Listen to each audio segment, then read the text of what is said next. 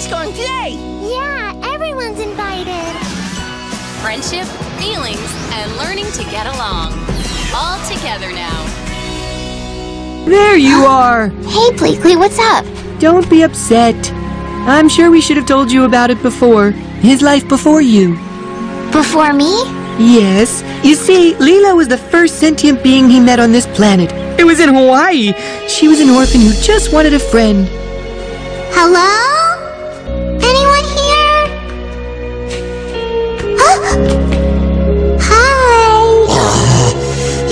Hi. No! Stop biting her like that! You didn't know the little monster back then. He was, well, a little monster. Just horrible. Until he met Lilo. You know, instead of going around breaking everything, you should try making something.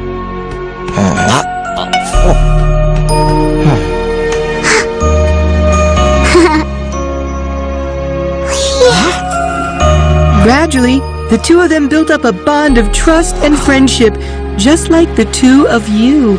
Ohana means family. Time passed as it does in this dimension, and the day came when they had to part. Lilo went away to school, and the little monster was given a mission by the Galactic Alliance. Lilo. See you, Stitch. In 4 years, right here, okay? But 4 years later, when he returned to that spot for their rendezvous, she was nowhere to be found.